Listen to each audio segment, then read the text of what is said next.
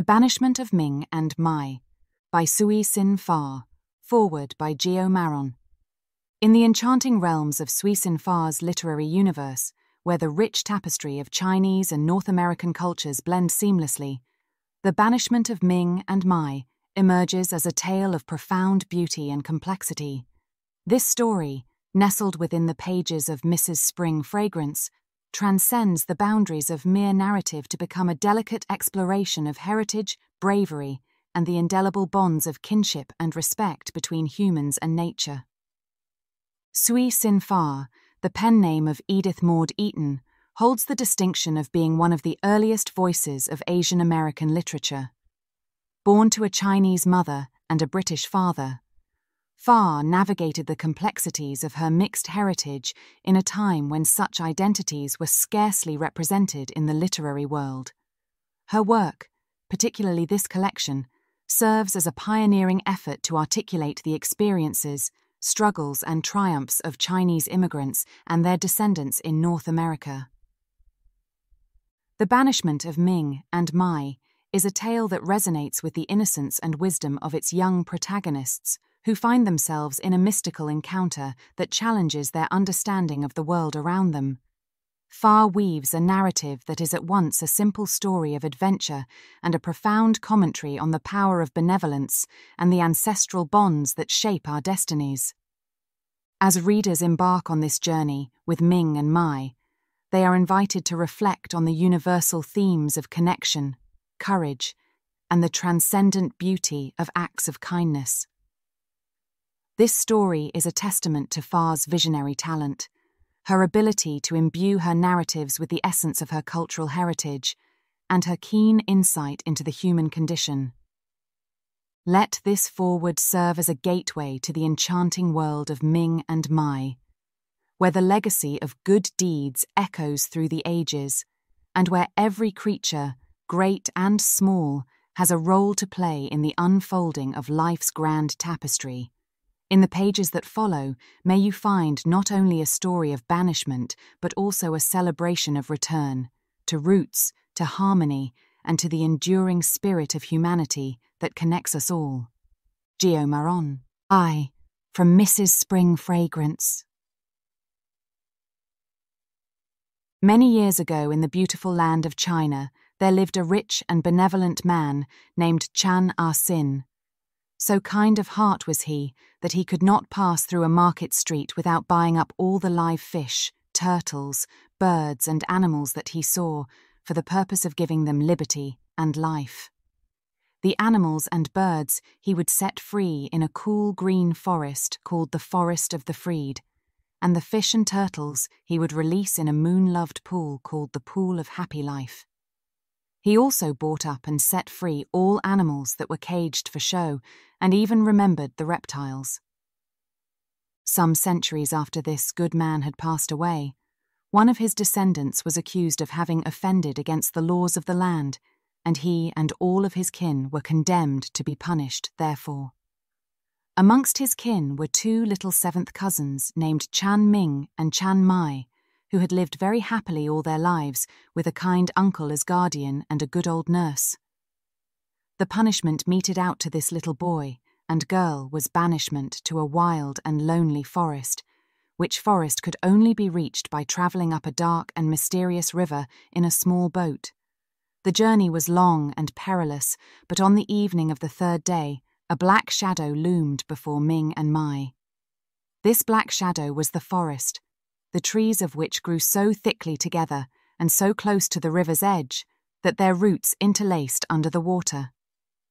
The rough sailors who had taken the children from their home beached the boat and, without setting foot to land themselves, lifted the children out, then quickly pushed away. Their faces were deathly pale, for they were mortally afraid of the forest, which was said to be inhabited by innumerable wild animals, winged and crawling things. Ming's lip trembled. He realized that he and his little sister were now entirely alone, on the edge of a fearsome forest on the shore of a mysterious river. It seemed to the little fellow, as he thought of his dear Canton, so full of bright and busy life, that he and Mai had come, not to another province, but to another world. One great big tear splashed down his cheek. Mai, turning to weep on his sleeve, saw it, checked her own tears, and slipping a little hand into his, murmured in his ear, "Look up to the heavens, O brother. Behold, the silver stream floweth above us here as bright as it flowed above our own fair home. The Chinese call the Milky Way the silver stream." While thus they stood, hand in hand, a moving thing resembling a knobby log of wood was seen in the river. Strange to say, the children felt no fear and watched it float towards them with interest. Then a watery voice was heard. "Most honourable youth and maid," it said, "go back to the woods and rest." It was a crocodile. Swimming beside it were a silver and a gold fish who leaped in the water and echoed the crocodile's words, and following in the wake of the trio was a big green turtle mumbling, "To the woods, most excellent, most gracious, and most honourable." Obediently the children turned and began to find their way among the trees. The woods were not at all rough and thorny as they had supposed they would be. They were warm and fragrant with aromatic herbs and shrubs. Moreover, the ground was covered with moss and grass, and the bushes and young trees bent themselves to allow them to pass through. But they did not wander far. They were too tired and sleepy. Choosing a comfortable place in which to rest, they lay down side by side and fell asleep. When they awoke, the sun was well up. Mai was the first to open her eyes, and seeing it shining through the trees, exclaimed, "How beautiful is the ceiling of my room!" She thought she was at home and had forgotten the river journey. But the next moment, Ming raised his head and said, "The beauty you see is the sun filtering through the trees and the forest where—" He paused, for he did not wish to alarm his little sister, and he had nearly said, "where wild birds and beasts abound." "Oh dear!" exclaimed Mai in distress. She also thought of the wild birds and beasts, but like Ming, she also refrained from mentioning them. "I am impatiently hungry," cried Ming. He eyed enviously a bright little bird hopping near.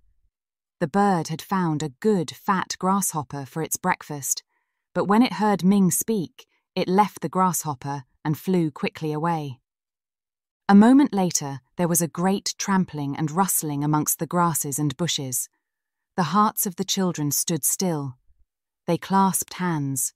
Under every bush and tree on the branches above them, in a pool nearby and close beside them, almost touching their knees, appeared a great company of living things from the animal, fish, fowl, and insect kingdoms. It was true then, what the sailors had told them, only worse, for whereas they had expected to meet the denizens of the forest, either singly or in couples, here they were all massed together. A tiger opened its mouth. Ming put his sister behind him and said, "Please, honourable animals, birds, and other kinds of living things, would some of you kindly retire for a few minutes? We expected to meet you, but not so many at once, and are naturally overwhelmed with the honour." "Oh yes, please your excellencies," quavered Mai, "or else be so kind as to give us space in which to retire ourselves so that we may walk into the river and trouble you no more. Will we not, honourable brother?" "Nay, sister," answered Ming. "These honourable beings have to be subdued and made to acknowledge that man is master of this forest. I am here to conquer them in fight, and am willing to take them singly, in couples, or even 3 at a time. But as I said before, the honour of all at once is somewhat overwhelming." "Oh, ah!" exclaimed Mai, gazing awestruck at her brother. His words made him more terrible to her than any of the beasts of the field. Just then the tiger, who had politely waited for Ming and Mai to say their say, made a strange purring sound, loud, yet strangely soft, fierce, yet wonderfully kind. It had a surprising effect upon the children, seeming to soothe them and drive away all fear. One of little Mai's hands dropped upon the head of a leopard crouching near, whilst Ming gazed straight into the tiger's eyes and smiled as at an old friend. The tiger smiled in return, and advancing to Ming, laid himself down at his feet, the tip of his nose resting on the boy's little red shoes. Then he rolled his body around 3 times. Thus in turn did every other animal, bird, fish and insect present. It took quite a time, and Mai was glad that she stood behind her brother and received the obeisances by proxy. This surprising ceremony over, the tiger sat back upon his haunches and, addressing Ming, said, "Most valorous and honourable descendant of Chan Ah-sin I, your coming, and the coming of your exquisite sister, will cause the flowers to bloom fairer and the sun to shine brighter for us. There is, therefore, no necessity for a trial of your strength or skill with any here. Believe me, your highness, we were conquered many years ago, and not in fight."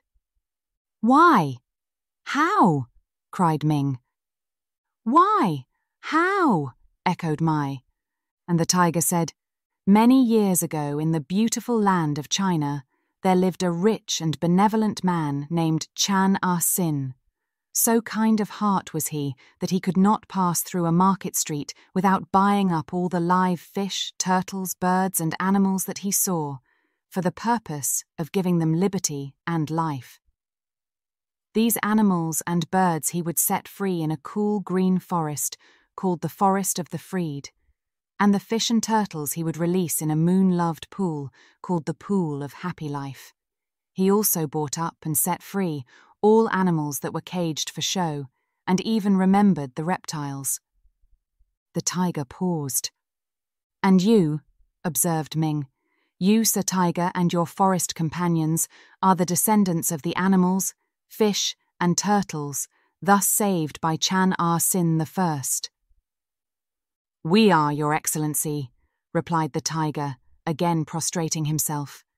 "The beneficent influence of Chan Ah-sin I, extending throughout the centuries, has preserved the lives of his young descendants, Chan Ming and Chan Mai." Tut, the tiger's farewell. Any a moon rose and waned over the Forest of the Freed and the moon-loved Pool of Happy Life, and Ming and Mai lived happily and contentedly amongst their strange companions.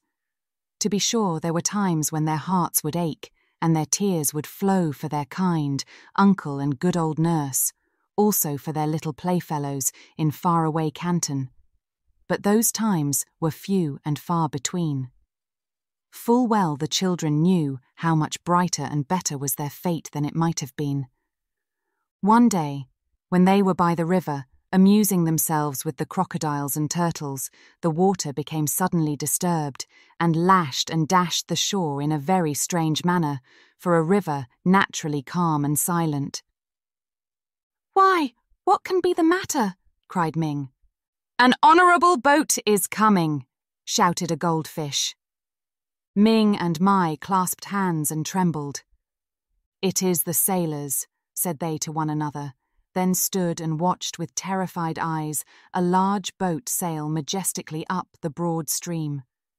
Meanwhile, down from the forest had rushed the tiger with his tigress and cubs, the leopard with his leopardess and cubs, and all the other animals with their young, and all the birds, and all the insects, and all the living things that lived in the Forest of the Freed and the moon-loved pool. They surrounded Ming and Mai, crouched at their feet, swarmed in the trees above their heads, and crowded one another on the beach and in the water. The boat stopped in the middle of the stream, in front of the strip of forest thus lined with living things. There were 2 silk-robed men on it, and a number of sailors, also an old woman carrying a gigantic parasol, and a fan whose breeze fluttered the leaves in the Forest of the Freed. When the boat stopped, the old woman cried, "Behold, I see my precious nurslings surrounded by wild beasts. Ayah, ayah, ayah!" Her cries rent the air, and Ming and Mai, seeing that the old woman was Wu Ma, their old nurse, clapped their little hands in joy. "Come hither," they cried. "Our dear friends will welcome you. They are not wild beasts. They are elegant and accomplished superior beings." Then one of the men in silken robes commanded the sailors to steer for the shore, and the other, silk-robed man came and leaned over the side of the boat and said to the tiger and leopard, "As I perceive, honorable beings, that you are indeed the friends of my dear nephew and niece, Ming and Mai, I humbly ask your permission to allow me to disembark on the shore of this river on the edge of your forest." The tiger prostrated himself, so also did his brother animals, and all shouted, "Welcome, O most illustrious, most benevolent, and most excellent Chan Ah-sin the Ninth." So Mai crept into the arms of her nurse, and Ming hung on to his uncle's robe, and the other silk-robed man explained how and why they had come to the forest of the freed and the moon-loved pool. A fairy fish, a fairy duck, a fairy butterfly, and a fairy bird, who had seen the children on the river when the cruel sailors were taking them from their home, had carried the news to the peasants of the rice fields, the tea plantations, the palm and bamboo groves. Whereupon great indignation had prevailed, and the people of the province, who loved well the Chan family, arose in their might, and demanded that an investigation be made into the charges against that Chan who was reputed to have broken the law, and whose relatives as well as himself had been condemned to suffer therefore. So it came to pass that the charges, which had been made by some malicious enemy of high official rank, were entirely disproved, and the edict of banishment against the Chan family recalled.